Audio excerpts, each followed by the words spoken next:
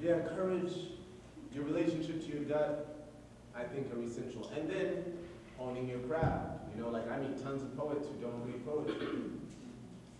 I meet tons of rappers that only listen to hip hop, and so they sound like tons of rappers.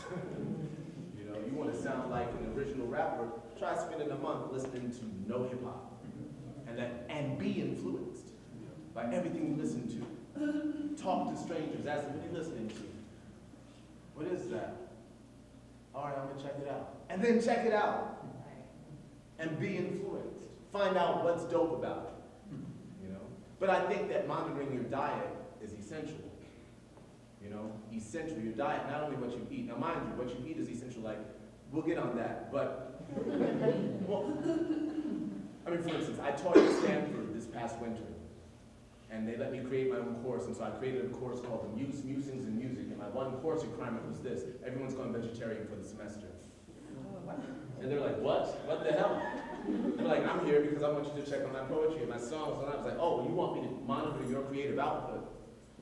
It's like, why would I want to dig through your shit if you're not paying attention to what's creating your shit? Like, why should I monitor what comes out of you if you're not monitoring what goes into you?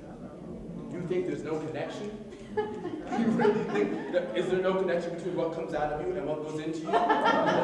You think there's no difference between, like, what you read is your diet, what you watch, channels, dumb shit, is your diet. What you listen to is your diet. What you talk about, what you allow to be talked about in circles around you, that's your diet. That's what you're ingesting.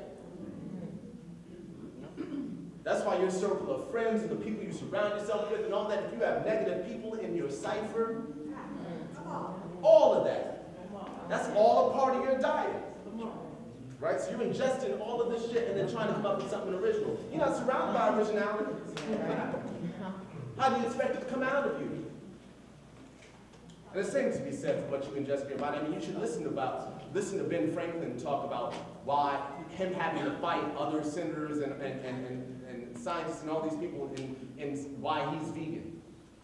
Benjamin Franklin. You should hear what he has to say about it. Like, I feel completely clear, and he's like, there's no way I'd be able to think of these things. And the way the lack of gravity in my thought, you know, I'm able to flow freely because I don't have this meat weighing, literally meat, he's not being metaphorical, weighing me down. That's Benjamin Franklin, that's not me. Einstein said the same exact thing, another vegetarian. Rembrandt, another vegetarian. Picasso, another vegetarian. Leonardo da Vinci, another vegetarian. Get the point? Right? Alice Walker.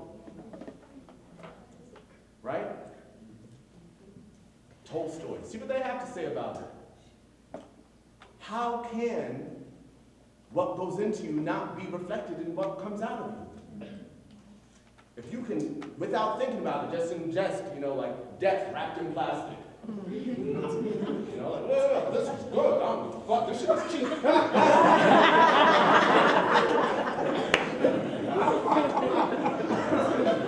Eating shit because it's cheap. Because it's cheap. That's what we practice. Only in America. That's true. That's so true. Because it's cheap. Right? And write these things that are cheap.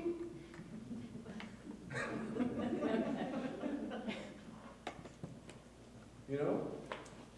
So also beginning to make a connection between things, connecting the dots.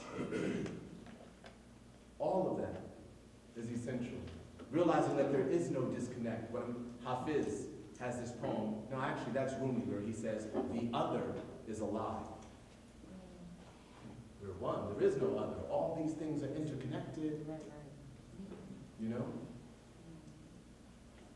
That thing that allows you to be oblivious, to not give a fuck, it's never going to change. You just said it's never going to change. You just said it's never going to change. You believe it's never going to change. Then don't bother doing any art, because the only reason I do art is because I believe that its power is a seed that will blossom. And I know it will change. I personally, I'm going to be real honest with y'all. Extremely honest. I'm not bullshit. I feel like me and all the poets that have been out here for the past 10 years played a huge role in getting Barack elected. Of course.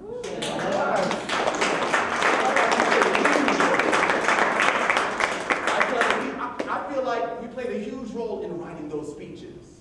I heard all of those speeches before in poetry readings from 15-year-olds, 17-year-olds. For years I've been hearing that.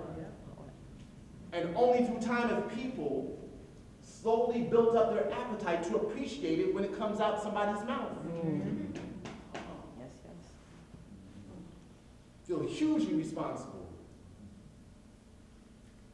You know?